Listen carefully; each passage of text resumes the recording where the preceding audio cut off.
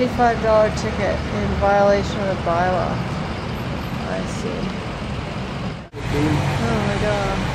So you just come every morning and... No, I was thinking that they would be busted today. Yeah. I think sleep in, just one coffee, read the paper.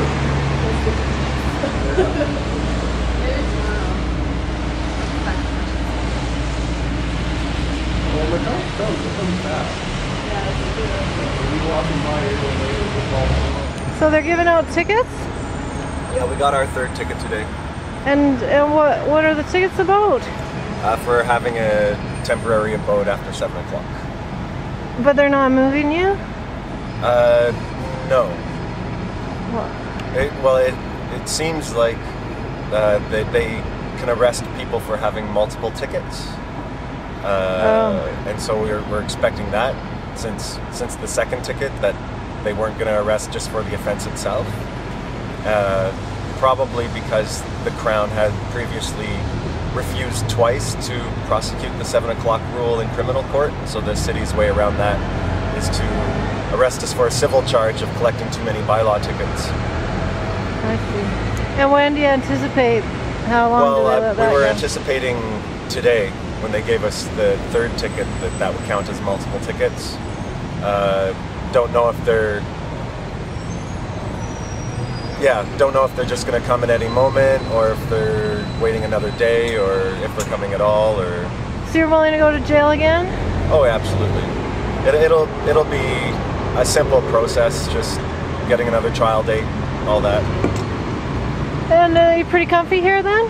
It's been beautiful. Yeah. It's quite sturdy, actually. It's stood up to 2 assaults and a windstorm. Assault? Like human assault? Yeah.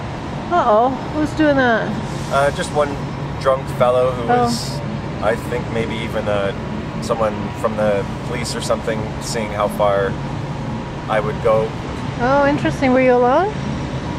Yeah. Oh, it's a bit scary. You know. Hi. Morning. Are you getting supportive people around too? Oh, it's been amazing. Yeah? Yeah, constantly, Yeah. About 95% of all kudos have been wonderful. Good.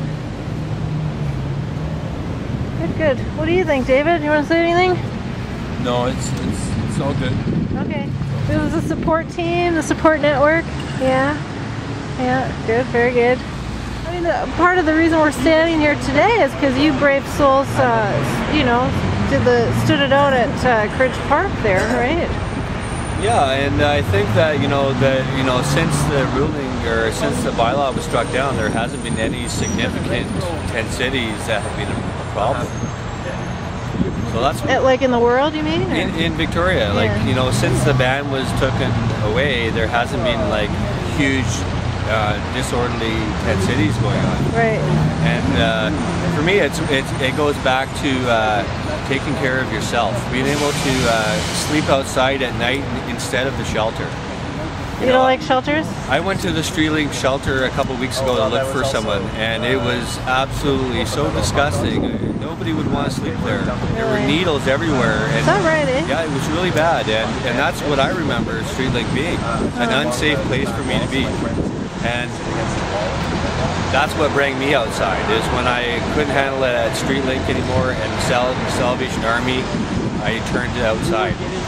And then and the Cridge Park was a welcome place? Well, the first night I walked over the Blue Bridge, and a friend and I went there. He came to help me set my tent up, and the next morning I realized that my tent was on a bed of needles. Uh-oh. It was dark and I had no flashlight, and I had set my tent up where there were needles everywhere, under my tent, everywhere. I didn't get poked, but wow, that's lucky. when I knew it was unsafe to find a small crevice and just stick yourself to hide. Right. It's better to, like a man would, put up his tent, sleep for the night.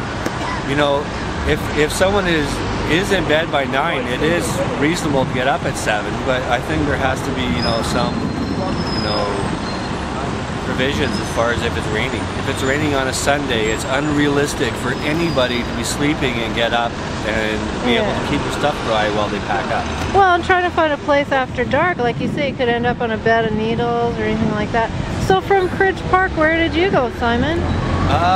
From Cridge Park, I actually moved into an apartment with Andrew, and I stayed there for almost 3 years. Oh, cool. And it was unfortunate I just lost my apartment because I had to rely on someone else to come up with the rent every month. And my rent's paid this month, but my roommate didn't pay his rent. So right now, for me, it's important that I find housing that I can be by myself and have my, if it was the size of that box, I wouldn't care. As long as I wasn't, I could do my own routine and I'm able to get up in the morning. Right, just have your own space. Yeah. Well, and that's what a tent city provides. I mean, it's not the most comfortable environment, but at least it's your own space, right? No, and the shelters are really not set up for people to get out of their position.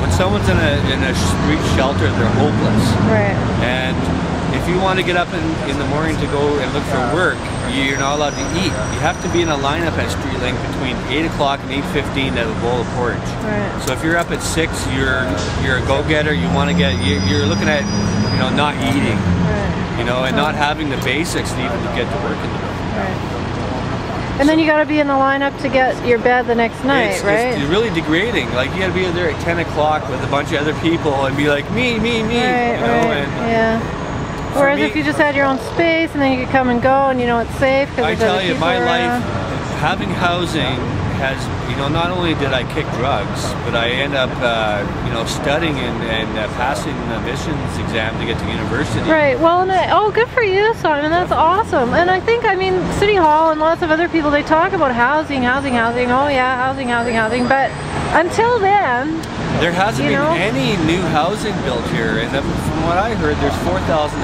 elderly people for elderly, they're on a waiting list for low-income elderly housing, and the rents are ridiculous. $800 for a one-bedroom apartment. Yeah, that's just crazy. Not realistic. And I think until we reinvest in infrastructure, if we're going to double the population, you have to double the hospitals, double the shelter beds, and all the stuff has to be built up.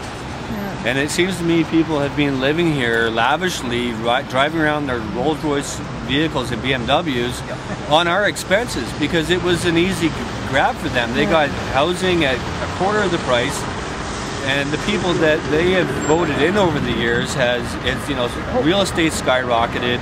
Our investment, things are going down the tubes. RSPs and bank investments, and I think that if it's true that 75% of the people in Canada live paycheck to paycheck, we're going to see more people not being able to, unemployment insurance is not going to cover someone's $2,500 mortgage. Right. So when these people lose their jobs, I think it's going to be an eye-opener for a lot of us. Yeah, well, and it's happening in the States. I think there's more and more tent cities in the States now as a result, right? So, yeah.